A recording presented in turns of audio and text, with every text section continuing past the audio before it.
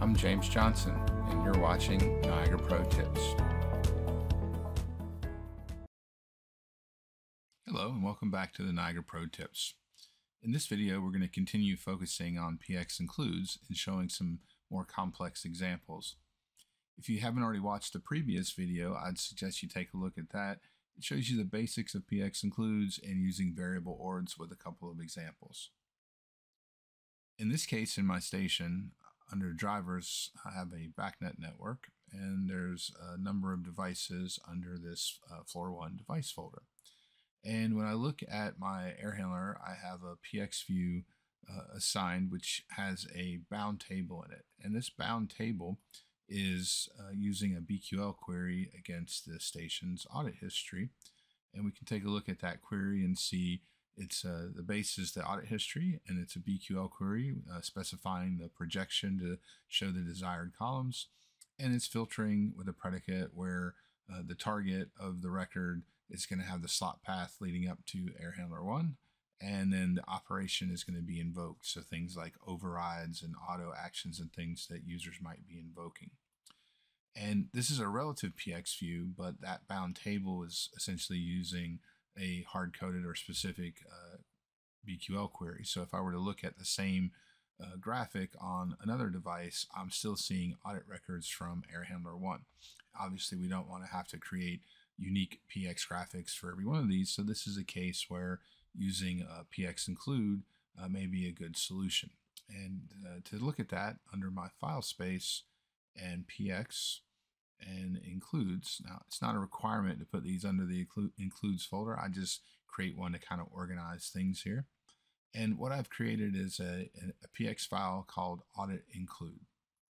And when I take a look at this, I've already made some changes. The root element is a canvas pane instead of a scroll pane. And the scaling, we would probably want to set to none in this case. And I have the canvas size set appropriately. And underneath that, we have a bound table widget, which I've added. And notice there is no ord configured for the table binding. In the PX editor, we've created a PX property. And you do that by clicking the plus button. And then you would type in the name of it, such as query ord. In this case, it's a Baja ord. Now, I've already added that property to my PX file. And the value of that PX property is null, meaning the ord has not been configured. And the reason why I want to utilize this PX property is when we have bindings on things, the binding itself is used to animate the properties. So I can use this binding, this ord, and I can use that to animate different properties on the widget, but we can't really animate the ord itself because that's what's used to have a binding to then animate the properties. In this case, what we're going to do is right-click the ord property, and then from the link dialog, we'll hover over the arrow and see that the query ord property is available. Now, that only shows up to be linked when the property type matches the property or object type that you're trying to link it to as well. So, for example, if I were to right-click on layer, you'll see link is grayed out. Even if it's something that's enabled like color rows, you'll see query ord is grayed out because that type of property doesn't match the Boolean property that color rows is. So you can only link to matching properties. So in this case, again, we'll do the link and select query ord. Now notice it shades it with kind of a pale green here. Okay, so now that we have that set up, I'll go back to my audit view over here, and I'm going to delete this bound table. Now, there's different ways that you can go about this, definitely, and one way is utilizing a component from the Vicom Pro module. And in this case, I've added this property, which is a format to ord resolver from the Vicom Pro palette, and I've added that underneath each of these air handler devices and named it query helper. And what this is a B format property. So that takes static text as well as B format syntax, and it's being resolved against this query helper component itself. So in this case, you'll see %parent.name %, and the rest of this is all static text. So the component will take this B format and it will resolve that against itself. And we'll see in the actual resolved ORD value, air handler 1 is resolved from this parent.name syntax here. So that gets substituted into the actual ORD. And this will construct the ORD that's a unique ORD for each air handler using a component like this under each device. So what we're going to do is I'm going to drag in my audit include px file, which is similar to what I showed in the previous video with the header px. And in this case, when we look at this px include widget, what we're going to notice is it has a property on it called query ord. So this is a property which maps through to the px property named query ord that's in the audit include px file itself. And what we can do here is we can add a value binding then to this px include widget. And for the ord, we're going to use the component chooser, and I will look under the BACnet network and floor 1 and air handler 1, and we'll pick the query helper, and specifically we want to get the ord property on that, and the ord property will store that BQL query for that specific air handler. And what we can do with that binding then is we can animate this query ord property. So I'll right click on that and choose animate. And in this case, what we want to do, instead of using fixed, simple, or active state, we want to use a pass-through binding. And what that's telling it to do is go get the actual value from the ord property on the query helper, and then pass that through and set that as the query ord property, the px include property, and set that, which is linked to the bound table. So that should then cause the bound table to have the query that we want it to for this particular air handler. And obviously this is a relative px view, so I would need to either use the relativize px button there, or I would need to look at this ord on the value binding, and we would need to make it relative to the air handler device, right? Slot colon query helper and then slash ord.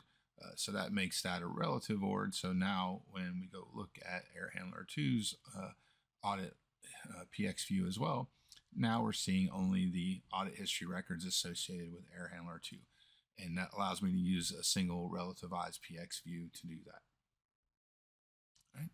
Now, another use case that we see, maybe a reason to try to animate the source of a px include, is to use something like this scenario, and think about maybe having a kiosk display, and you want to rotate through a set of px views on a timer basis, so that you don't want to have human interaction, but you want to rotate through some displays maybe.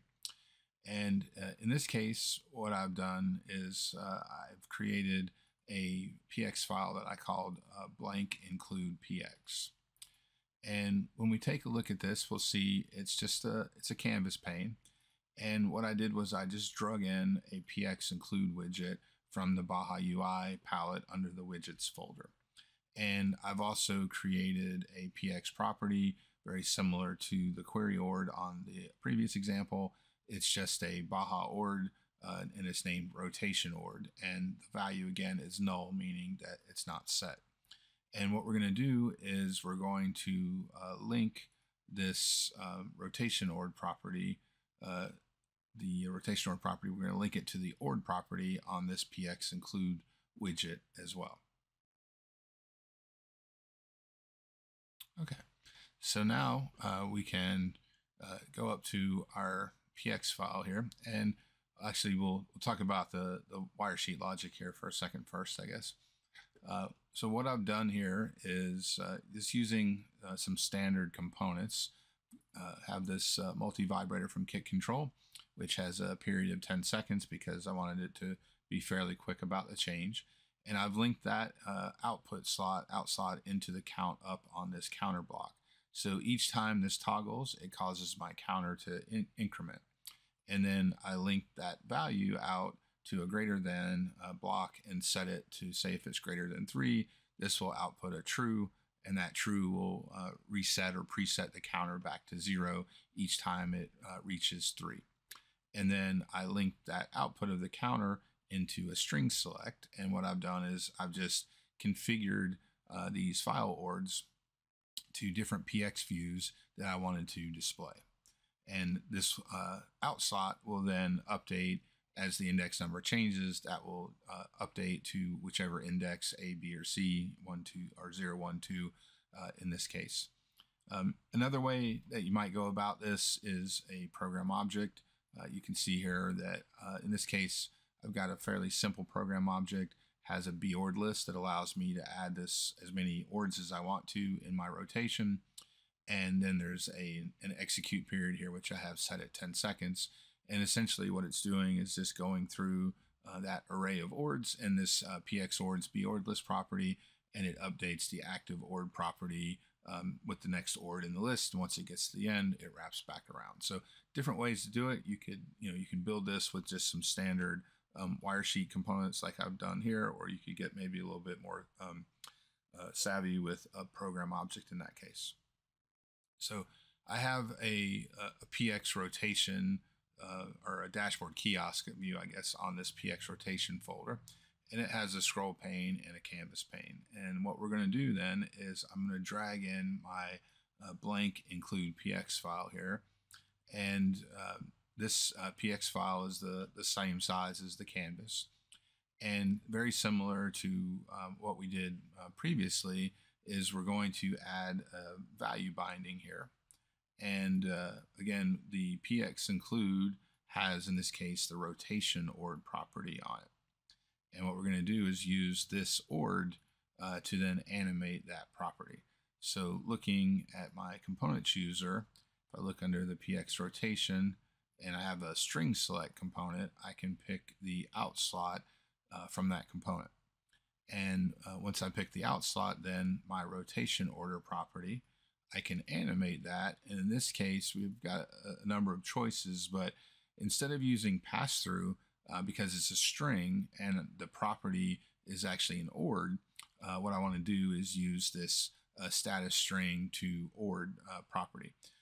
Now, if I were using, instead of this string select, in my example, if I was using this PX rotation helper program object and I was using the active ord property, that's actually a bord property. And in that case, my rotation ord, when I go to animate it, that's a case where I would want to use the pass-through binding, because the property on the program object is a bord and the property in the PX include is a bord. So they're like types and we just pass straight through.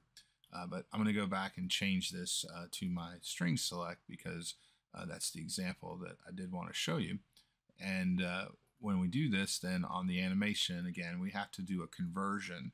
So we're taking the status string, which is the output of the string select, and it's going to convert that to a bord, and that will set the value in the PX include then.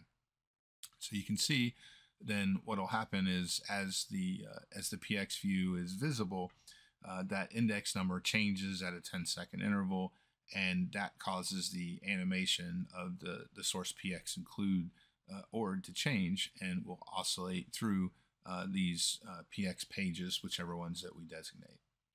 So hopefully you found that interesting and gives you some ideas about some things that you can do with your PX includes in animating an ord using a PX property, where normally the ord is used to animate properties of widgets. So we're kind of doing a little bit of a redirect there using the PX include with a PX property linked to the ord. Again, I hope you enjoyed the video, and stay tuned for more videos.